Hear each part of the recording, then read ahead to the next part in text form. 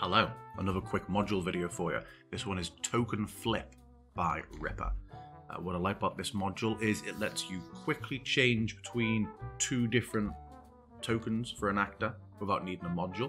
There's plenty of places that make sense. The easiest example to show you is for were creatures. So I've got a were crocodile here that doesn't currently have any token attached, and we're going to go through and set that up. So I've linked the actor data here, so any changes I make to the token gets changed in the actor. For something like a were crocodile, unless it's an NPC, you'd want to do it in the menu actor. But I'm going to go in. Now when my players meet this person, I might not want them to know that they are a were crocodile. So I would check the token name. And be like, okay, well first I'm going to call this warrior. Just so they meet and how it, depending on your module setup, how this appears in like things like the action in the combat log and in the initiative tracker. Every DM I think has been stung by a surprise NPC who then when they've used an ability or they've gone into initiative, their actual identity has been revealed by the initiative tracker. I know quite a few people whose Curse of Strahd games have had some spoilers happen because of that. So I'm looking to make sure it doesn't happen here. So we've called him Warrior. In fact, you know what? I'm just going to give him a name actually. John Smith. The most generic name I can think of. So John Smith. I want his character art to be, here's some tokens I've got. I want his character art to be this. So when they meet him, they will meet this. I'm going to change his name to John Smith as well, not that it really matters. So that's now his character art. If a group come along and meet him, I could go right click, view character artwork. This is who you see, this is who you meet. His name is John Smith, he looks like this. Let's set his token art as similar. There we go.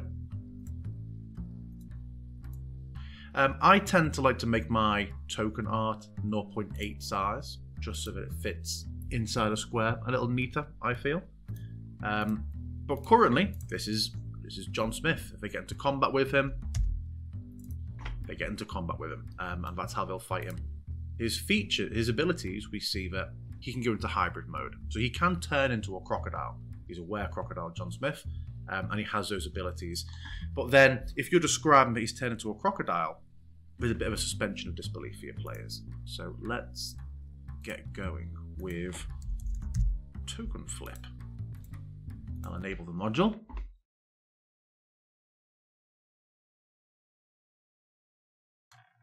And if I go back to him,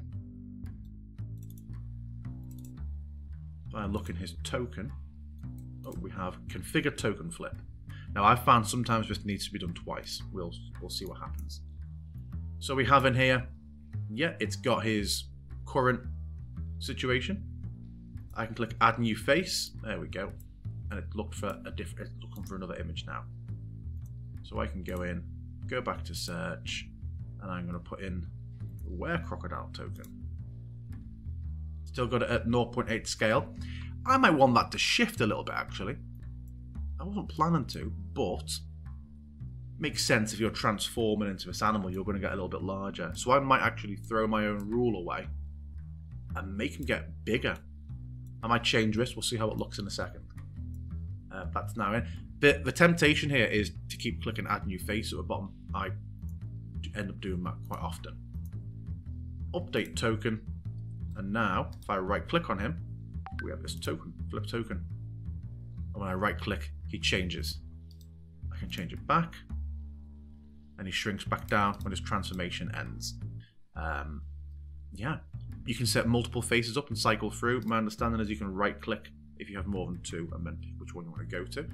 I've seen people use this for, quite often token creators will do variants of a model, and there might be like a hoplite with a helmet and a spear with their normal art, but then there's also one of them like yelling, or quite often a lot of token creators will do a bust and then more zoomed in on the face.